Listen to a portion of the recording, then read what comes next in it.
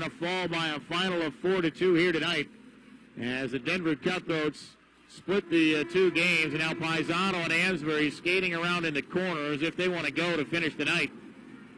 And now some pushing and shoving in the near corner. Schumacher and Brown are pushing and shoving. Here comes Linden to join that fracas.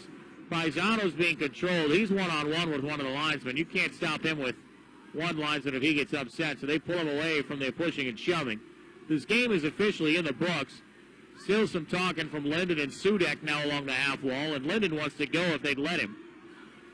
Pisano's going to skate back over after the near linesman comes to help, and here comes Pisano. Now Pisano wants to talk to Schumacher, and he's going to rip Schumacher's helmet off from the backside. And now we've got some fighting going on. Brown and Amesbury up against the glass are going to punch Pisano down on the ice. Him and Tesserero are pushing and shoving, although Tesserero just hanging on for dear life. Still some pushing and shoving, and now they're just going to back out Brown.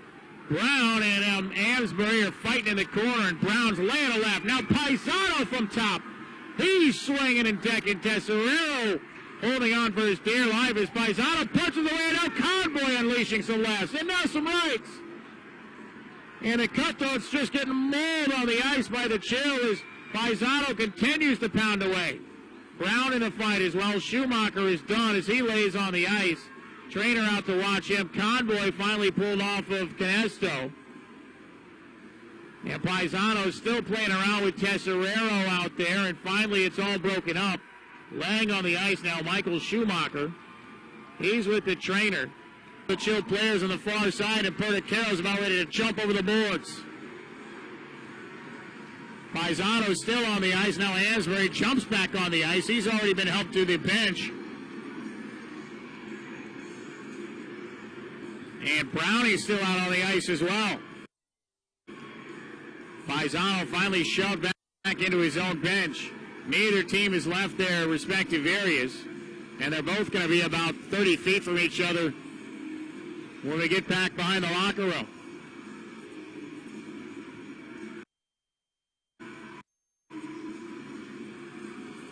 Schumacher still down on the ice being looked at by the Denver trainer. That's Rusty Green. And he heads over to his bench, and it looks like the Chill are going to head to their locker room as well as they lose by a final of 4-2. I hesitate to get rolling here in this post-game show. Now Jamie Rivers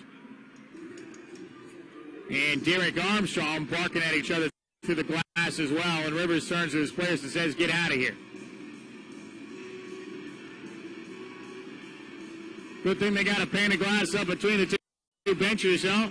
We might see Rivers and Armstrong going at it.